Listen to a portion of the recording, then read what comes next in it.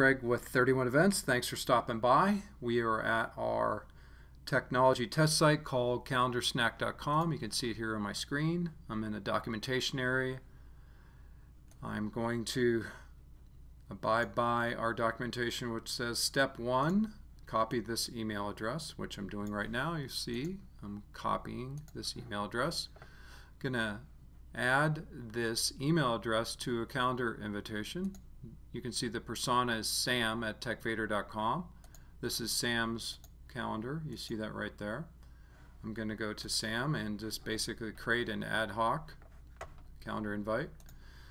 I'm going to add us at CalendarSnack.com by using this simple email address. That email address is going to consume this calendar invitation, and that sends off the cascading event to Amazon Web Services, in which we take it, parse it, and prepare it for you to use in a web form on a website or a call to action click through on some technology like MailChimp or Constant Contact. So here it is, this fake webinar, Zoom webinar.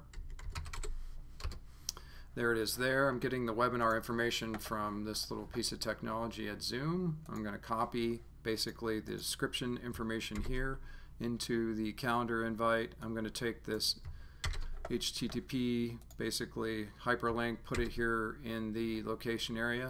I'm going to hit save. When I hit save, this is going to send off the spawn to our web service and give you a calendar snack, and you'll see it show up in Sam's email, because Sam basically is the person that is organizing the calendar invitation. So you'll see it happen here. I'm going to invite us to the invitation.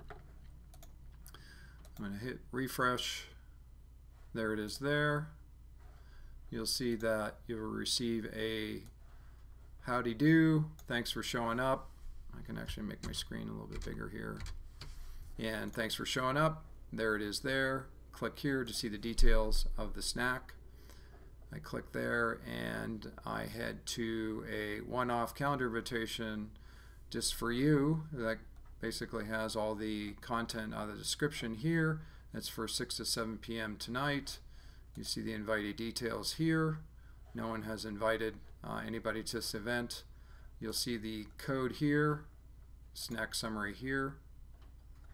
So what I'm going to do is, built into every calendar snack as a test, an ability to test the invitation prior to doing the code embed into your website or call to action in an email platform like MailChimp.